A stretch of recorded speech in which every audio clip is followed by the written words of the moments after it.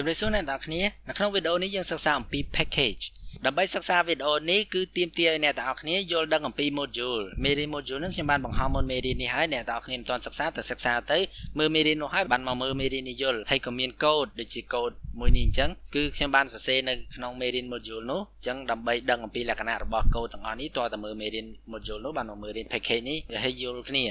ឡូវយើងនិយាយតែម្ដងទៅសួរថា package ហ្នឹងគឺជាអ្វីpackage ហ្នឹងគឺងាយយល់ទេបើប្រែខ្មែរមានន័យថាកញ្ចប់ហើយវាអត់មានន័យអីលើពីកញ្ចប់ហ្នឹងដែរកញ្ចប់ហ្នឹងវាមិនឧទាហរណ៍ថាយើងមានរបស់អីមួយយើងផ្ញើទៅកាន់បងប្អូនយើងនៅក្នុងស្រុកក៏ដោយនៅក្រៅស្រុកក៏ដោយនៅពេលដែលយើងផ្ញើយើងមិនមែនយករបស់ហ្នឹងទៅហើយទុកនៅកន្លែងផ្ញើគឺយើងមកវិញទេរបស់មួយហ្នឹងគឺយើងត្រូវខ្ចប់វាឲ្យបានស្រួលបួលហើយយើងត្រូវសរសេរព័ត៌មានតាក់ទងទៅនឹងការផ្ញើរបស់យើងថាយើងនេះលេខទូរស័ព្ទម៉ានអីម៉ាឈ្មោះអីអាស័យដ្ឋានអីឋានអីចឹងហើយអ្នកដែលទទួលនេះឈ្មោះអីលេខទូរស័ព្ទម៉ានអាស័យដ្ឋានម៉ាននិយាយរួមគឺសរសេរព័ត៌មានទាំងអស់ដើម្បីឲ្យការបញ្ជូនរបស់យើងនឹងវាត្រឹមត្រូវដូចគ្នានឹងដែរតើតើទៅនឹង package ចប់នៅក្នុង Node.js ក៏វាអត់ខុសគ្នាដែរនៅពេលដែល code របស់យើងត្រូវដាក់ប្រើជាសាធារណៈទុកឲ្យគេប្រើឬក៏ធ្វើអីមួយឲ្យត្រឹមត្រូវជាផ្លូវការយើងយកត code របស់យើងតែឲ្យគេហ្មងក៏វាបានដែរគ្រាន់ថាវាអត់មានជាលក្ខណៈដុំកភួនឲ្យគេស្រួលប្រើទេដើម្បីឲ្យប្រើស្រួលគឺយើងត្រូវបង្កើតវាជា package មែនទេទៅឲ្យតែបង្កើតជារបស់អីមួយទោះបីជាអ្នកទាំងអស់គ្នាមិនមានបំណងឲ្យគេប្រើបង្ហោះជាសាធារណៈក៏កូដដែលតាក់ទងនឹង Node.js របស់អ្នកទាំងអស់គ្នាគួរបង្កើតជា package ដែរ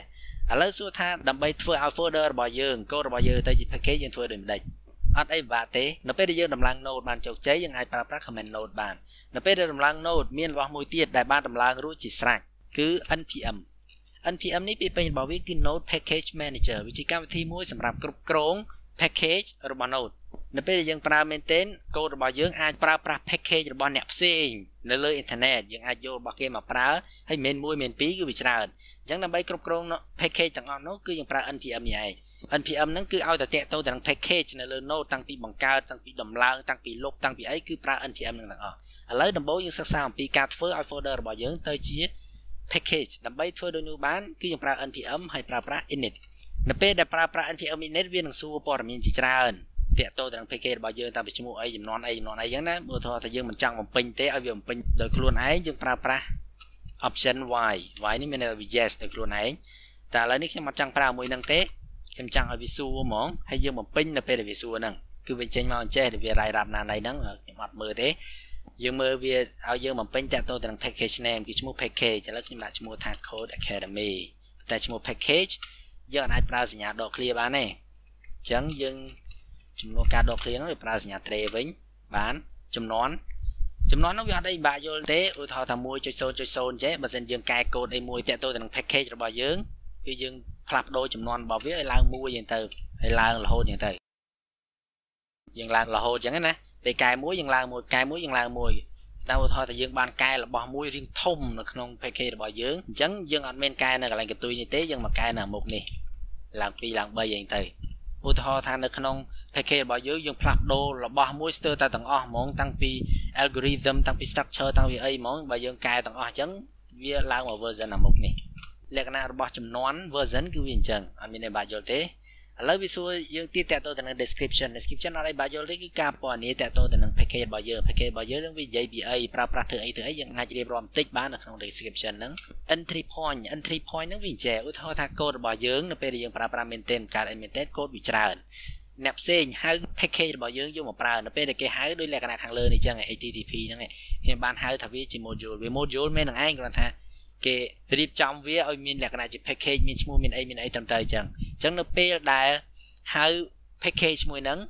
តើវាដំណើរការនៅឯកសារណាមួយនៅក្នុង package របស់យើងព្រោះមែនទេទៅមិនមែនមានតែ2ឯកសារទេវាមានច្រើនហើយតើច្រើនហ្នឹងវាដំណើរការមួយណាដូចក្នុងករណីរបស់យើងវាមាន Khode.js មាន index.js តើនៅពេលដែលហៅ package របស់យើងវាដំណើរការឯកសារមួយណាបើយើងចង់ឲ្យដំណើរការ index.js យើងដាក់ index.js ហ្នឹងទៅបើសិនជាដំណើរការ Khode.js យើងដាក់ Khode.js ហ្នឹងទៅវាបានហើយក្នុងករណីយើងគឺ index.js យើងឃើញថាវាដាក់វងកញ្ចក់នៅមុខស្រេចនេះបានសង្កេតថាបើយើងមិនបំពេញគឺវា index.js ស្រេចហើយអញ្ចឹងខ្ញុំបាច់ពេញទេ test command នេះចាំយើងសិក្សាក្រោយ git repository កន្លែងនេះបើសិនជាអ្នកទាំងអស់គ្នាស្គាល់ពាក្យថា git នេះមិនបាច់ចាំខ្ញុំនិយាយថាមានន័យថាម៉េចទេគឺវាតាក់ទង git ហ្នឹងឯងទីតាំងរបស់ repository របស់ git យើងបន្តទៀតតាក់ទង keywords ឧទាហរណ៍ថាយើងបង្កើតរបស់មួយហ្នឹងតាក់ទងទៅនឹង LAN អញ្ចឹង keyword មានអីមាន vehicle អានេះយានជំនិះ car អីចឹងទៅគឺពាក្យកន្លឹះដែលតាក់ទងទៅនឹង package របស់យើងវាអញ្ចឹងណា ហើយ author នេះគឺផលិតករដាក់ឈ្មោះផលិតករទៅផលិតដោយអ្នកណាគេ license អាជ្ញាប័ណ្ណយើងសរសេរនៅឈ្មោះអាជ្ញាប័ណ្ណដែលយើងយកមកប្រើនៅក្នុង package របស់យើងបើអ្នកទាំងគ្នាមិនយល់ទេលងទៅនោះវានឹងប្រើប្រាស់ ICS ដោយស្វ័យប្រវត្តិហើយកាលណាអស់សំណួរហើយវានឹងបង្ហាញឲ្យយើងមើលនៅព័ត៌មានដែលយើងបានពេញមុនហ្នឹងបើត្រឹមត្រូវហើយ yes ទៅវាជាការស្រេចនៅពេលដែលយើង yes ហើយយើងឃើញថាមានឯកសារមួយទៀតបានបង្កើតឡើងដោយស្វ័យប្រវត្តិដែលវាមានឈ្មោះថា package.json package.json នេះវាផ្ទុកនៅព័ត៌មានទាំងអស់ហ្នឹងឯងអញ្ចឹងហើយបានថាព័ត៌មានមិញហ្នឹងយើងបាញ់ពេញក៏បានដែរយើងប្រើប្រាស់ npm init ហ្នឹងទៅហើយប្រើប្រាស់ option y ហ្នឹងទៅវានឹងបង្កើតឯកសារនេះដោយស្វ័យប្រវត្តិព័ត៌មានវាអាចនឹងខុសអញ្ចឹងយើងមកកែនៅក្នុងនេះទៅវាបានដែរប៉ុណ្្នឹងឯងតើតើទៅនឹងការបង្កើត package ការធ្វើឲ្យ folder របស់យើងទៅជា package ឥឡូវយើងសិក្សាបន្តមកទៀតអំពីការដំឡើង package ដែលនៅលើ internet តើតើទៅនឹង package វាអត់មានអីក្រៅពីប្រើប្រាស់ npm នេះទេហើយសួរថាតើ package អីខ្លះដែលយើងអាចប្រើបាននៅលើ npm នេះ package ដែលអាចប្រើបាននៅលើ npm ហ្នឹងគឺវាបានបង្ហោះនៅក្នុង website npm.js.org នៅក្នុងនេះវាអត់មានដាក់អីទេគ្រាន់ថាកន្លែង search នេះយើងអាច search package ឈ្មោះ package ដែលយើងប្រហែល search ទៅវានឹងចេញជម្រើសយើងច្រើនហើយឥឡូវខ្ញុំចង់បង្ហាញនៅ package មួយដែលឈ្មោះថា Node.mon នេះគឺវាមានចម្លើយមកច្រើនបែបនេះហើយខ្ញុំប្រើមួយមុនគេហ្នឹងឯង Node.mon ហ្នឹងយើងឃើញព័ត៌មានខាងស្ដាំនេះគឺតាក់ទងទៅនឹងព័ត៌មានរបស់ Node package ហ្នឹងតើវាឈ្មោះអីតើវា version ប៉ុន្មានហ្នឹងនៅពេលដែល package របស់យើងត្រូវបានបង្ហោះចូលទៅកាន់ npm ព័ត៌មានហ្នឹងគឺបានចេញពី package.json នេះឯងយើងកំណត់មិនវានឹងចេញមកអញ្ចឹងក្នុងវីដេអូនេះខ្ញុំអត់បង្ហាញអ្នកទាំងអស់គ្នាទេថាតើធ្វើម៉េចដើម្បីបង្ហោះ package របស់យើងចូល npm ដើម្បីឲ្យអ្នកផ្សេងគេប្រើបានខ្ញុំអត់បង្ហាញនៅក្នុងវីដេអូនេះទេនៅក្នុងវីដេអូនេះយើងគ្រាន់តែដឹងអំពីការប្រើប្រាស់របស់វាទេឥឡូវខ្ញុំបង្ហាញអ្នកទាំងអស់គ្នានៅ package មួយដែលមានឈ្មោះថា Node.mon នេះ Node.mon នេះវាអត់អីពិបាកទេដោយការពីវីដេអូមុនហ្នឹងដែលយើងសិក្សាអំពី module ហ្នឹងខ្ញុំបានបង្កើតឯកសារប៉ុណ្ណេះឯកសារហ្នឹងដើម្បីដំណើរការបានយើងប្រើប្រាស់ Node ហើយ index.js ទៅនោះវានឹងដំណើរការហើយតែបញ្ហាដែលយើងជួបប្រទះនៅក្នុងវីដេអូមុនគឺនៅពេលដែលយើងកែកូដតាណាមួយក៏បានដែរនៅពេលកែទៅទិន្នន័យថ្មីមិនត្រូវបានដាក់ឲ្យប្រើប្រាស់ទេព្រោះ Node index.js នេះវាប្រើប្រាស់ឯកសារចាស់ឯកសារថ្មីអត់ប៉ះពាល់ទេដើម្បីឲ្យប្រើប្រាស់ឯកសារថ្មីតើយើងបិទបែបនេះហើយយើងសេNode index.js ហ្នឹងម្ដងទៀតអញ្ចឹងវាអត់ស្រួលទេព្រោះធម្មតានៅពេលយើងបង្កើតយើងកែចុះកែឡើងរហូតតែអាឡែងទៅកែម្ដងយកមកបិទបើកនៅកន្លែង Node នេះម្ដងកែម្ដងបិទបើកម្ដងកែម្ដងបិទបើកម្ដងងាប់អញ្ចឹងហើយបានជាមានវត្តមានរបស់ Node.mon ហ្នឹងគឺវានឹងពិនិត្យមើលឯកសារណាមួយនៅពេលដែលឯកសារនឹងកែនោះវានឹងបិទបើកដោយស្វ័យប្រវត្តិឲ្យយើងគឺវាបែបហ្នឹងឯងឥឡូវសួរថាដើម្បីយកវាមកប្រើតែយើងធ្វើដូចម្ដេចអត់អីពិបាកទេយើងប្រើប្រាស់ npm ហើយប្រើប្រាស់ install ហើយសរសេរឈ្មោះ package ដែលយើងចង់ដំឡើងទៅដូចក្នុងការណែរបស់ខ្ញុំគឺ Node.mon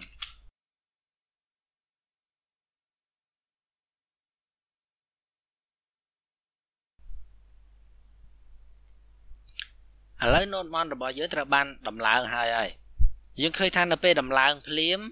នៅកន្លែង folder របស់យើងមានរបស់ជាច្រើនបានប្រែប្រួលមាន folder node module ត្រូវបានបង្កើត package log.json ត្រូវបានបង្កើតហើយបើយើងចូលមើលក្នុង package json របស់យើងមុនហ្នឹងក៏ត្រូវបានថែមកន្លែង dependency នេះមួយទៀតដែរសួរថារបស់ទាំងអស់ហ្នឹងគឺជាអីឥឡូវកុំតន់ដល់កន្លែងហ្នឹងយើងមើលអំពីបម្រើបម្រាស់របស់ Node.mon ហ្នឹងសិនយើងចូលមើលទៅកាន់ទំព័រមិញហ្នឹងទៅនោះកន្លែងនេះវានឹងដាក់អំពីបម្រើបម្រាស់របស់វាហើយលក្ខណៈរបស់វាច្រើនបើថាខ្ញុំអត់ចង់បង្ហាញអ្នកទាំងអស់គ្នាច្រើនទេខ្ញុំចង់បង្ហាញតិចទេតែទៅនឹង Node.mon ហ្នឹងគឺយើងប្រើប្រាស់ Node.mon command ហ្នឹងទៅហើយដាក់ឯកសាររបស់យើង index.js ហ្នឹងទៅគឺឃើញថាវាថា Node.mon របស់យើងអត់មានទេហេតុអីបានអត់មានពីព្រោះការដំណើរការ command Node.mon ហ្នឹងវាដើរលុះត្រាណាតែ package ហ្នឹងវាត្រូវបានដំឡើងជា global ជាសកលនៅក្នុង computer របស់យើងប៉ុន្តែកាលណាយើងដំឡើងដោយប្រើប្រាស់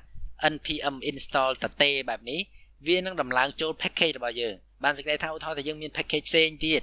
package មួយនោះអាចប្រើ Node.mon បានទេព្រោះ Node.mon ហ្នឹងដំឡើងទៅនៅ package នេះបើចង់ប្រើ Node.mon នៅ package នោះយើងដំឡើងនៅលើ package នោះដើម្បីធ្វើការដំឡើងឲ្យ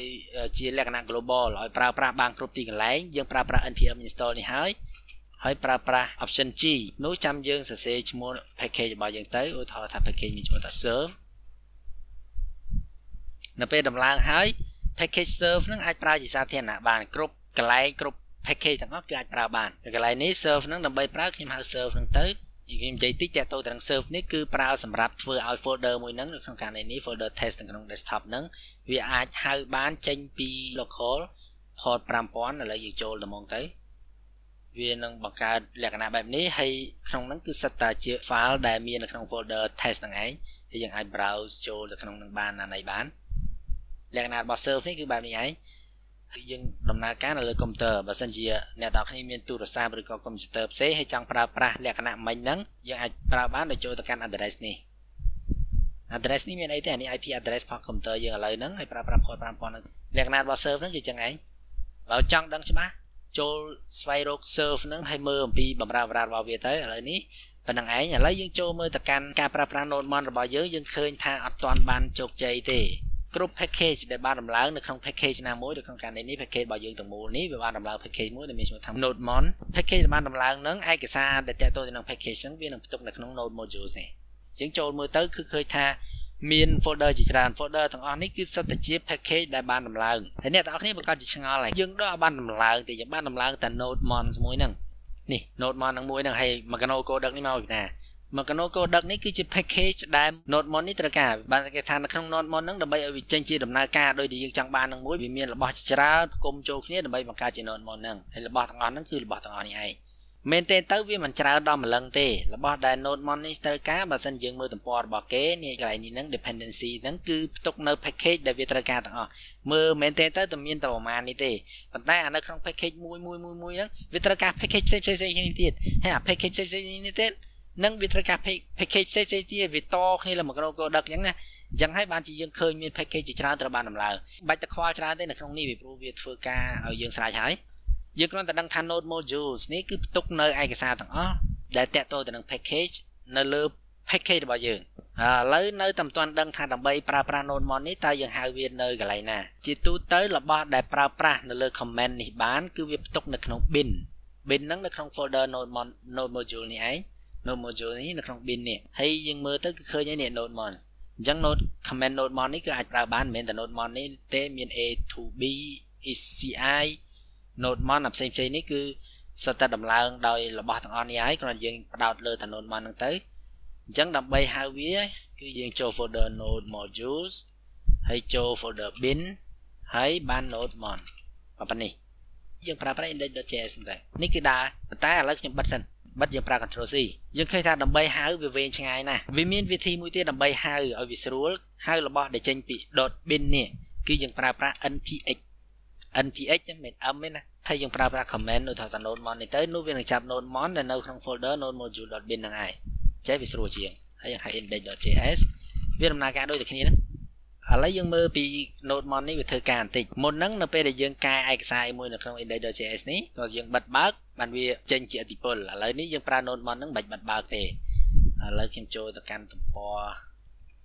127.0.0.1 port 80 អានេះនៅក្នុង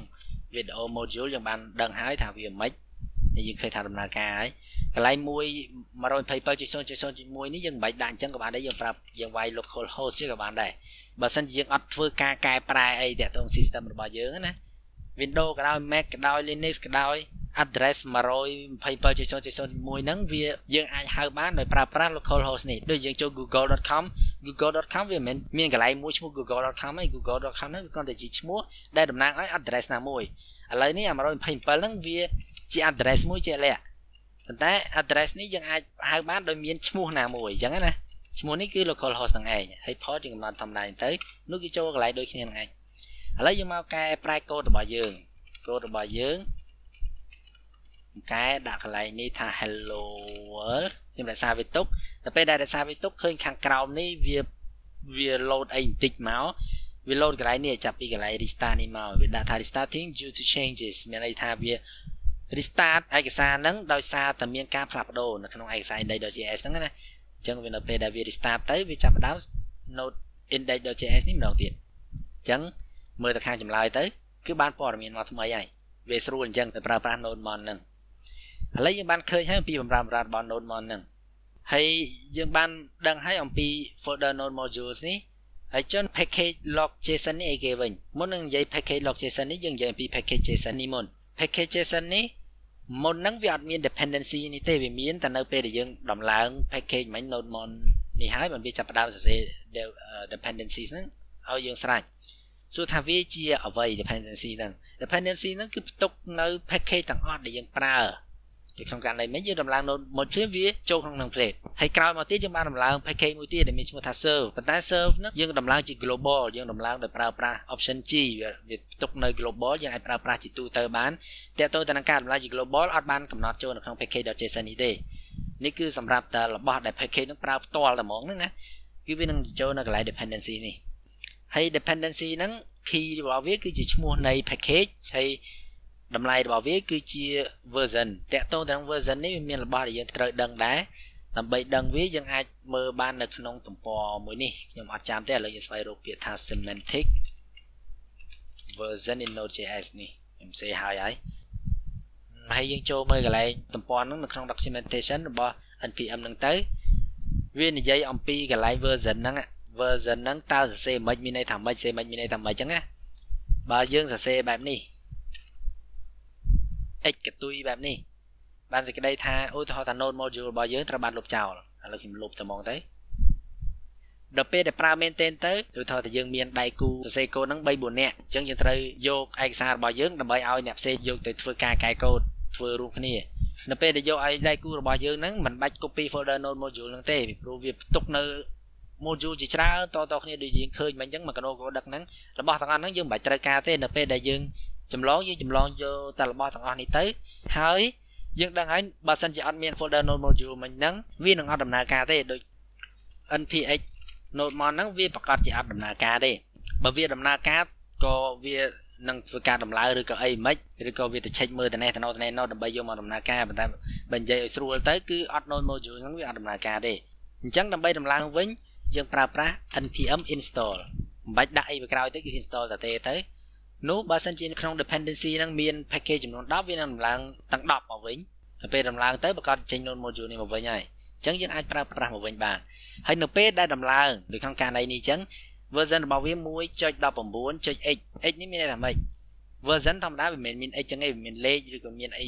តិចហើយក្នុងករណីនេះឧទាហរណ៍ថា version របស់គេវាមាន 1.19.0 ហើយ.1ក៏មាន.2ក៏មាន.3ក៏មាន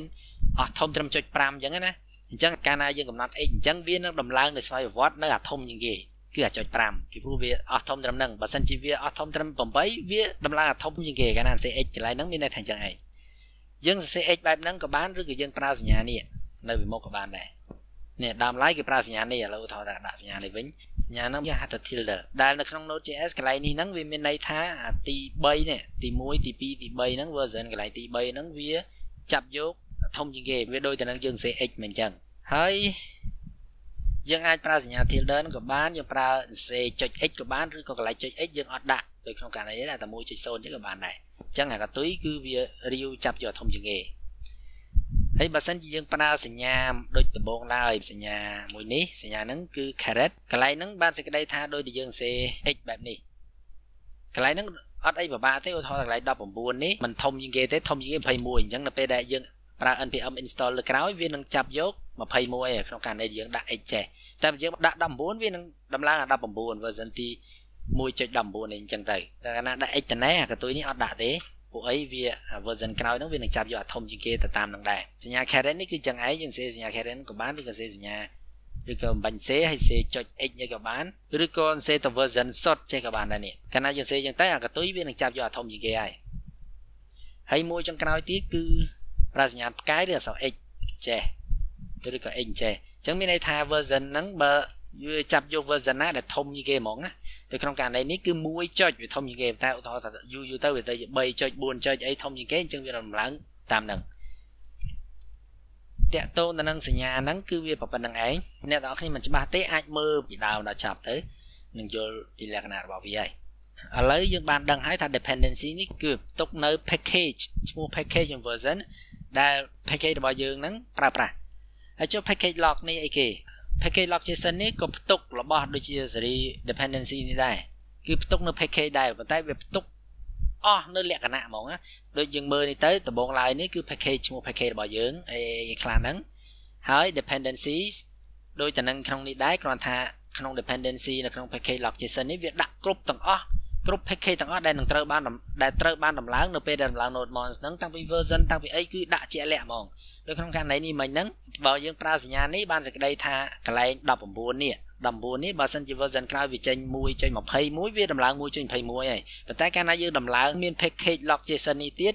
នោះវានឹងដំឡើងអីឲ្យដូចទៅនឹងសេនៅក្នុង package log.json នេះឯងកាលណាយើងលុប package log.json នេះយើងលុបបានកាលណាយើងលុបទៅនោះវាអត់ដឹង version ជាក់លាក់ទេអញ្ចឹងវានឹងដំឡើងទៅតាម version ដែលបានកំណត់នៅក្នុងនេះដូចក្នុង caret នេះបានសេចក្តីថាទី2នេះផ្លាស់ប្ដូរបានវាទៅជា19 20 21 22អីក៏បានដែរមួយសេរីអញ្ចឹងណាកាលណាដំឡើងអត់មាន package log.json ហ្នឹងគឺវាអញ្ចឹងប៉ុន្តែបើមាន package log.json គឺវានឹងដំឡើងដូចទាំង package log.json បែបបិទទៅមកហើយអីគេទៀតមួយរបស់ទៀតដែលខ្ញុំចង់បង្ហាញអ្នកទាំងអស់គ្នាគឺតើតើទៅនឹង dependency នេះដែរប៉ុន្តែវាមិន dependency ទេគឺ dev dependency បែបនេះ dev dependency តើ dependencies ហើយនឹង dev dependency វាខុសគ្នាមិនឧទាហរណ៍ដូចជា node mon នេះសួរថា package របស់យើងឯកសាររបស់យើងថា server នេះតើអត់ node mon ហ្នឹងដើរអត់បើតាមតេស្តពីវីដេអូមុនគឺដើរតាវាគ្រាន់តែរៀងពិបាកបន្តិចពិបាកត្រង់ថានៅពេលដែលយើងកែកូដយើងត្រូវ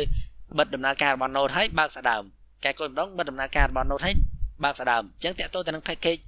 node mon នេះអត់មែនជួយតើតើទៅនឹងដំណើរការរបស់ package របស់យើងទេគឺគ្រាន់តែជួយយើងជាអ្នកសរសេរកូដហ្នឹងឲ្យវាស្រួលអញ្ចឹងរបស់ package ដែលវាមានតួនាទីជួយអ្នកសរសេរកូដក្នុងការធ្វើការ develop ហ្នឹងឲ្យវាដើរស្រួលហ្នឹង package ទាំងអស់ហ្នឹងគួរណាស់ដំឡើងនៅក្នុង dev dependency នេះជាងដំឡើងនៅក្នុង dependency នេះហើយសួរថាបើសិនជាយើងដាក់នៅ dependency នេះទៅវាថៃវាថៃដែរវាអញ្ចឹងឥឡូវយើងមើលទៅកាន់ប្រព័ន្ធ node mon របស់យើងមើលកន្លែង dependency នេះគឺវាដាក់ព័ត៌មាន2ទាក់ទងនឹង dependencies ហើយនឹង dev dependencies dependency នេះគឺរបស់ដែលវាត្រូវការហ្មងណាដើម្បីឲ្យ package របស់វាដំណើរការបានប៉ុន្តែ dev dependency ដូចខ្ញុំនិយាយមិញអញ្ចឹងគឺតែសម្រាប់អ្នកដែល develop ទេអ្នកដែលគេកំពុងសេ code គេត្រូវការហ្នឹងដើម្បីជំនួយដល់ការ develop របស់គេឲ្យវាងាយស្រួលអញ្ចឹងឧទាហរណ៍ថាដូចក្នុងករណីរបស់យើងដំឡើង node mon មិនអញ្ចឹងយើងបានដំឡើង node mon យើងឃើញថាចេញដំឡើងទៅ node mon ប៉ុន្តែចេញឯណាចេះនេះយើងឃើញថាដំឡើងតែ node mon ប៉ុន្តែវាបានដំឡើង package ច្រើនទៀតដើម្បីធ្វើឲ្យ node mon នឹងដំណើរការក៏ប៉ុន្តែរបស់ដែលបានដំឡើងហ្នឹងគឺតែរបស់ដែលវាបានសរសេរនៅក្នុង dependency ទេសម្រាប់របស់ដែលបានកត់ត្រានៅក្នុង dev dependency វាអត់ត្រូវបានដំឡើងទេហេតុអីបើវាអត់ត្រូវការដំឡើងដោយសារតែដំឡើងក៏វាអត់ជាប្រយោជន៍កាយដែរព្រោះ dev dependency ហ្នឹងគឺជាទូទៅប្រើសម្រាប់ជួយក្នុងការសរសេរកូដរបស់គេទេដើម្បីឲ្យ package មួយនឹងដំណើរការតែហ្មងមិនបាច់ត្រូវការ dev dependency ហ្នឹងទេអញ្ចឹងនៅពេលដែលដំឡើងដូចយើងយក package node mod ហ្នឹង node mon នឹងមកប្រើនៅពេលដំឡើងរបស់នៅ dev dependency នេះអត់មានទេចង់ដឹងយើងមើលតិចទៅមកថតថា dependencies chokida នេះខ្ញុំអត់ដឹងអាហ្នឹងអីគេទេប៉ុន្តែយើងមើលនៅក្នុង node module របស់យើងឃើញថានេះ chokida ហ្នឹងត្រូវបានដំឡើងប៉ុន្តែយើងមើលទៅកាន់ dev dependency ឧទាហរណ៍ថា async នេះចាយើងមើលឃើញថាវាបានដំឡើងទេអត់បានដំឡើងទេពីព្រោះមួយហ្នឹងវាបានស្ថិតនៅក្នុង dev dependency របស់ package node mon នេះអញ្ចឹងនៅពេលដែលយើងដំឡើង node mon ហ្នឹងវាអត់ដំឡើងទេវាដំឡើងតែនៅក្នុង dependency នេះទេតាក់ទងទៅនឹង dev dependency ហ្នឹងវាអញ្ចឹងហើយសួរថានៅពេលដែលយើងដំឡើងដោយប្រើ npm install ហើយឈ្មោះមកយ៉ាងទៅហើយចុះបើសិនយើងចង់ដំឡើងឲ្យវាចូលទៅក្នុង dev dependency ហ្នឹងតែម្ដងតែយើងធ្វើដូចម្ដេចឥឡូវខ្ញុំ uninstall node mon ហ្នឹងចេញសិន uninstall គឺយើងប្រើ uninstall នឹងឯងហើយ node mon ហ្នឹងទៅនោះវានឹងបាត់ node mon ហ្នឹងចេញពីកន្លែង dependency នៃ package របស់យើងហើយឥឡូវយើងដំឡើងវិញ npm install node mon យើងដំឡើងជា dev dependency ដើម្បីដំឡើងជា dev dependency យើងប្រើប្រាស់ option save dev បែបនេះឬក៏សេកាត់បែបនេះទៅក៏បានដែរ d ធំប៉ុណ្ណឹងទៅវាដំឡើងតែដូចតែគ្នានឹងឯងតែលើកនេះវាចូលទៅកាន់ property dev dependency នៅក្នុង package.json របស់យើងហើយនេះយើងឃើញថា node mon របស់យើងចូលកន្លែង dev dependency ដែរហើយតាក់ទងទៅនឹង package មានមួយចំណុចទៀតគឺកន្លែង script នេះ script ហ្នឹងការកន្លែងយើងប្រើប្រាស់ npm init ដំបូងវាបាន init វាបានសួរយើងនៅកន្លែងមួយដែលដាក់ថា test command ហើយខ្ញុំបានប្រាប់អ្នកនរគ្នាថាលងសិនចាំមកមើលនៅពេលក្រោយរបស់ដែលយើងដាក់នៅក្នុង test command ហ្នឹងគឺវានឹងចូលនៅក្នុងកន្លែងនេះហើយសួរថារបស់ហ្នឹងគឺជាអ្វីវាអញ្ចេះ script test command ហ្នឹងជារបស់មួយនៅក្នុង script ហ្នឹងឯងកន្លែងនេះយើងលុបក៏បានដែរយើងមិនបាច់ប្រើ test command ហ្នឹងក៏បានដែរចាំខ្ញុំបង្ហាញអ្នកនរគ្នាថា script ហ្នឹងគឺជាអីអ្នកនរគ្នាយល់ពីលក្ខណៈរបស់វាហើយ វាចេះឧទាហរណ៍ថាដើម្បីដំណើរការ package របស់យើងតើតើទៅនឹងកន្លែងដំណើរការ server នេះលោកនេះដាក់ធម្មតាវិញអីយ៉ាខ្ញុំប្រើចាស់នេះវិញដើម្បីដំណើរការបានយើងប្រើអីគេ node មិន node ទេ npx node mon index.js បែបនេះនឹងវាស្រួលទេដោយសារតែផលយើងវាអត់មានអីសាំញ៉ាំតែនៅពេលដែលកូដច្រើនមែនទែនជួនកាល index.js របស់យើងមិនមែនផ្ទុកនៅនេះទេវាអាចផ្ទុកនៅក្នុង folder SOC ណានៃយើងទៅហើយយើងត្រូវការកំណត់ចេះចុះដើម្បីអាចដំណើរការឯកសាររបស់យើងបានត្រឹមត្រូវប៉ុន្តែណាតែឈ្នះចាំឧទាហរណ៍ថាឥឡូវនេះសេតែប៉ុណ្្នឹងឯងឧទាហរណ៍តែតិចទៀតយើងមាន option ផ្សេងហើយយើងប្រើប្រាស់អីច្រើនហ្មងខ្ញុំរត់ឃើញតែសេអីទេក្នុងនេះគ្រាន់តែដឹងថាច្រើនអញ្ចឹងអារបស់ច្រើនហ្នឹងយើងពិបាកចាំណាអញ្ចឹងដើម្បីឲ្យស្រួលយើងមិនបាច់ចាំទេគឺយើងប្រើប្រាស់លក្ខណៈ script នេះឯងខ្ញុំបង្កើតថ្មីខ្ញុំដាក់ថា start លក្ខណៈរបស់ script ហ្នឹងគឺវាអញ្ចេះឧទាហរណ៍ថាកូដដើម្បីដំណើរការបាននេះគឺយើងប្រើប្រាស់ npx node mon index.js ខ្ញុំសេកន្លែងនៅក្នុងនេះទៅ npx node mon index.js សេនៅក្នុងនេះអា npx នេះមិនបាច់ដាក់ក៏បានដែរហើយសួរថានៅពេលប្រើវាមិនយើងប្រើប្រាស់ npm run ហើយសរសេរឈ្មោះ script នេះឧទាហរណ៍ថាយើងចង់ដំណើរការ test នេះដាក់ test នោះទៅយើងសរសេរ npm run test នោះវានឹងដំណើរការមក block នៅក្នុងដែលជាតម្លៃនៃ test ហ្នឹងបើសិនជាយើងដាក់ npm run start នោះវានឹងដំណើរការមក block នេះដំណើរការទៅនេះគឺវាដើរហើយវាអញ្ចឹងណាអញ្ចឹងមែនទេទៅនៅពេលដែល start របស់អីមួយចាប់ដើមរបស់អីមួយយើងសេនៅក្នុងវែងបណ្ណាក៏វែងទៅយើងសេនៅក្នុងហ្នឹងតែម្ដងហើយថ្ងៃក្រោយយើងប្រើតែ npm run start ទៅគឺបានហើយវាពិសេសត្រង់កន្លែង run start នេះមួយសម្រាប់តែ start ណាសម្រាប់ script ដែលមានឈ្មោះថា start ហ្នឹងយើងមិនបាច់សេ run ក៏បានដែរយើងសេតែ npm start និយាយទៅវាមានតម្លៃដូចទៅនឹង npm run start នេះដែរតាក់ទងមេរៀនដែលតាក់ទង package នេះវាមានតែប៉ុណ្្នឹងឯងដែរប៉ុន្តែតាមតែខ្ញុំនិយាយពីវីដេអូ module ហ្នឹងខ្ញុំបង្ហាញអ្នកទាំងអស់គ្នាថាខ្ញុំនឹងប្រើប្រាស់ package មួយដើម្បីសម្រួលដល់កន្លែងយើងសេបង្កើតជា web server នេះក្នុងវីដេអូមុនហ្នឹងខ្ញុំបានប្រាប់ឲ្យថាមាន package បើកាលហ្នឹងខ្ញុំបានប្រើពាក្យ package ទេខ្ញុំប្រើពាក្យ module ឬក៏ library ឬក៏ framework ណាដែលមាននៅខាងក្រៅដែលយើងអាចយកមកប្រើបានឥឡូវយើងនឹងយកមកប្រើតែម្ដងទៅតាក់ទងទៅនឹង package ដែលនៅក្នុង Node.js ឧស្សាហ៍ប្រើដើម្បីយកទៅបង្កើតជា web server វាមានច្រើនវាមាន Khode នេះលក្ខណៈរបស់ Khode នេះវាអញ្ចេះឧទាហរណ៍ថាធ្វើរបស់មួយហ្នឹងវាត្រូវការដៃជើងក្បាលខ្លួនឧទាហរណ៍អញ្ចឹងណាអញ្ចឹងបើតាក់ទងទៅនឹង Khode នេះនៅពេលដែលដំឡើងវាមានតែខ្លួនទេដើម្បីបានដៃយើងដំឡើងដៃផ្សេងជើងផ្សេងក្បាលផ្សេងអញ្ចឹងតាក់ទងទៅនឹង Khode ហ្នឹងគឺវាអញ្ចឹងចង់ប្រើអីយើងដំឡើងផ្សេងតាមនឹងទៀតហើយមាន package មួយទៀតដែលមានឈ្មោះថា express នេះក៏ត្រូវបាននិយមប្រើដែរលក្ខណៈរបស់វាដូចមិញខ្ញុំនិយាយថាមិញមានខ្លួនជើងអីយើងដំឡើងផ្សេងគ្នាប៉ុន្តែកាលណាយើងប្រើ express នេះមួយដៃជើងខ្លួនក្បាលអីទាំងអស់ហ្នឹងមកកាផ្លេយើងដំឡើងតែមួយហ្នឹងមកយើងអាចនិយាយបានថាសឹងតែទាំងអស់ទៅហើយលក្ខណៈរបស់វាគឺអត់អីពិបាកទេស្រួលប្រើតែហ្មងឥឡូវចង់ដឹងស្រួលមិនយើងដំឡើងតែម្ដងទៅ install express នេះខ្ញុំដំឡើងជា dependency ខ្ញុំអត់ដំឡើងជា dev dependency ទេព្រោះយើងត្រូវការប្រើវាប្រើតែហ្មងនៅលើកន្លែង production ហើយឥឡូវ web server របស់យើងខ្ញុំចង់ឲ្យដំណើរការរបស់វាដដែលគ្រាន់ថាដូរពីប្រើប្រាស់ http ដែលវាមានស្រាច់ហើយយើងត្រូវសេអីដោយខ្លួនឯងនៅក្នុងនេះមាន write head n អីដោយខ្លួនឯងយើងប្រើប្រាស់ framework របស់គេដែលខ្ញុំនិយាយពីវីដេអូមុនហ្នឹងថាមានលក្ខណៈងាយស្រួលឥឡូវយើងចូលមើល package JSON របស់យើងបាន express មួយហើយឥឡូវខ្ញុំយក express នេះមកប្រើខ្ញុំមកប្រើ http ទេខ្ញុំប្រើ express ហ្នឹង require express ហ្នឹងមកហើយដើម្បីប្រើអត់អីពិបាកទេចាំខ្ញុំ copy code ពីនេះមកឥឡូវយើងសេឆៅទៅមកទៅ express ជា function មួយហ្នឹងនឹងបង្កើតឲ្យយើងនៅ object មួយដែលក្នុងហ្នឹងមាន method ជាច្រើនដែលខ្ញុំបង្ហាញអ្នកនរគ្នានៅ method get នេះមួយ get នេះគឺសម្រាប់កំណត់ក្នុងករណីយើងចូលជាធម្មតានេះគឺ get method បើសិនជាយើងកំណត់ប្រើប្រាស់ method post គឺយើងចូលធម្មតាអត់បានទេប៉ុន្តែយើងចូលដោយប្រើប្រាស់ post method គឺចូលបានអញ្ចឹងណាអញ្ចឹងក្នុងករណីនេះយើងចូល get ធម្មតាហ្នឹងឯងហើយលក្ខណៈរបស់ get នេះក៏មានច្រើនដែលយើងត្រូវសិក្សាដែរហើយខ្ញុំនិយាយជាទូទៅគឺដំបូងនេះបើសិនយើងកំណត់ជា string ហ្នឹងវាដើរតួជាទីតាំង forward slash ហ្នឹងគឺបានសេចក្តីថា home directory បើសិនជាយើងចង់ឲ្យវាចូល abc យើងសរសេរបែបនេះទៅក្នុងករណីនេះក្នុង home directory ខ្ញុំឲ្យវាដំណើរការនៅរបស់មួយរបស់ហ្នឹងយើងសេនៅក្នុង function ហ្នឹងវាមាន request and response ដូចទៅនឹង http ដែរប៉ុន្តែ គ្រឿងក្រៅក្នុង request នេះ response ហ្នឹងខុសគ្នាមកច្រើនហើយក្នុង code របស់យើងមិនថាបើសិនបើ request URL ស្មើនឹងអានេះអាហ្នឹងយើងមិនបាច់បណ្ឌិតទេពីព្រោះយើងបានកំណត់នៅក្នុងនេះហើយ function នេះវាដំណើរការតែនៅក្នុង path មួយនេះទេតែក្នុងទីតាំង home directory ទេអញ្ចឹងយើងមិនបាច់បណ្ឌិតលក្ខខណ្ឌណាទេយើងសេ response យកតែមកទៅ response ហ្នឹងមាន method មួយ send ហើយ send នៅរបស់ដែលយើងចង់សេហ្នឹងទៅវាជាការស្រេចក្នុងការណេតរបស់យើង code.greeting ឲ្យមើល code ចាស់ហ្នឹងខាងក្រោមនេះប៉ុណ្ណេះឯងបន្តមកទៀតយើងត្រូវសរសេរដូចនៅប្លង់កន្លែងនេះគឺកន្លែង else នេះគឺក្រៅពី home យើងអាចសរសេរបានដោយប្រើប្រាស់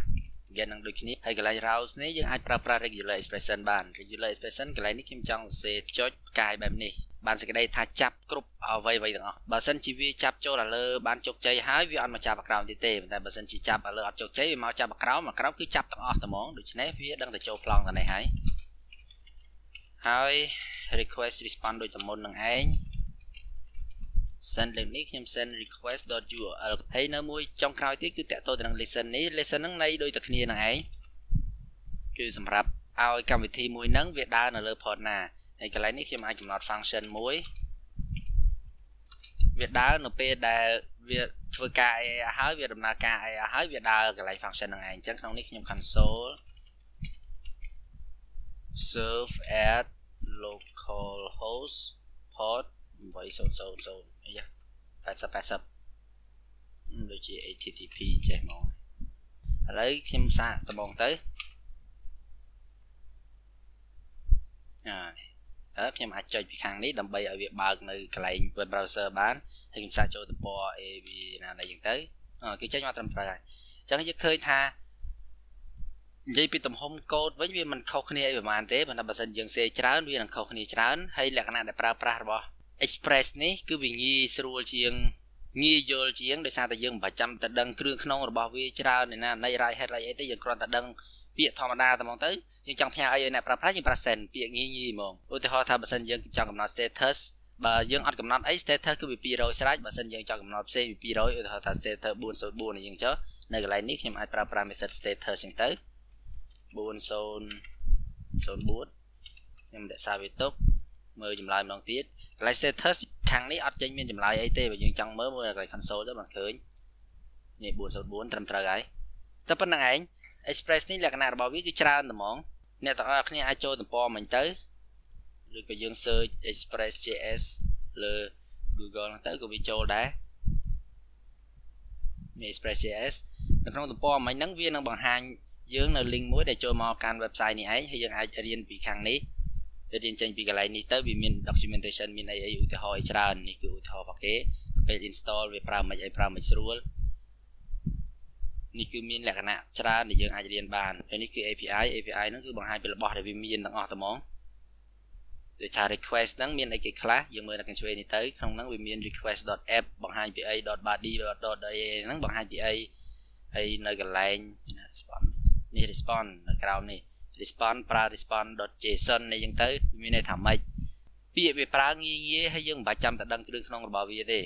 ហើយមានរបស់ជាច្រើនទៀតទាក់ទង Express នេះដែលធ្វើឲ្យវាស្រួលប្រើហើយវាត្រូវបានប្រើច្រើនប៉ុន្តែមិនមានតែ Core ហើយនឹង Express ទេដែលមានដែលវាជា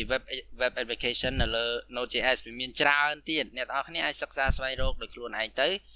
ខ្ញុំយកមកបង្ហាញអ្នកទាំងអស់គ្នានេះគ្រាន់តែលើកជាឧទាហរណ៍ក្នុងការប្រើប្រាស់ package ដែលយើងទាញយកពីខាងក្រៅគឺយើងប្រើតាមហ្នឹងអត់មានអីពិបាកទេយើងគ្រាន់តែ install ធម្មតា install យើងប្រើ npm install អញ្ចឹងទៅហើយ package ឈ្មោះ package អី express អញ្ចឹងទៅបើយើង install បែបនេះទេគឺវា install version ចុងក្រោយគេបងអស់ដែលវាអាចរកបានបើមិនយើងចង់កំណត់ version យើងប្រើសញ្ញា add ឧទាហរណ៍ថា version 1.01 ចេះយើងសេតែប៉ុណ្្នឹងទៅបែបនេះនោះវានឹង install version install ទៅតាម version ហ្នឹងហើយបន្តិចទៀតគឺយើងអាចដំឡើង package ដែលវាមាននៅលើ computer របស់យើងដើម្បីធ្វើដូចនោះយើងប្រើប្រាស់ npm install បន្តមកទៀតយើងកំណត់ទីតាំងរបស់ folder របស់យើងហ្នឹងទៅនោះ package ដែលនៅក្នុង folder នោះនឹងត្រូវបានដំឡើងចូលទៅក្នុង package របស់យើងដូចគ្នាឬក៏យើងអាចដំឡើង package ចេញពី git ក៏បានដែរយើងគ្រាន់តែប្រើប្រាស់ npm install ដូចគ្នាទៅហើយកំណត់ទីតាំង repository របស់ git របស់យើងនៅក្នុងហ្នឹងទៅវានឹងដំឡើងជាធម្មតាដែរអស់ហើយនៅក្នុងវីដេអូនេះមានតែប៉ុណ្្នឹងឯងដែរចាំជួបគ្នានៅវីដេអូក្រោយទៀតអរគុណជម្រាបលា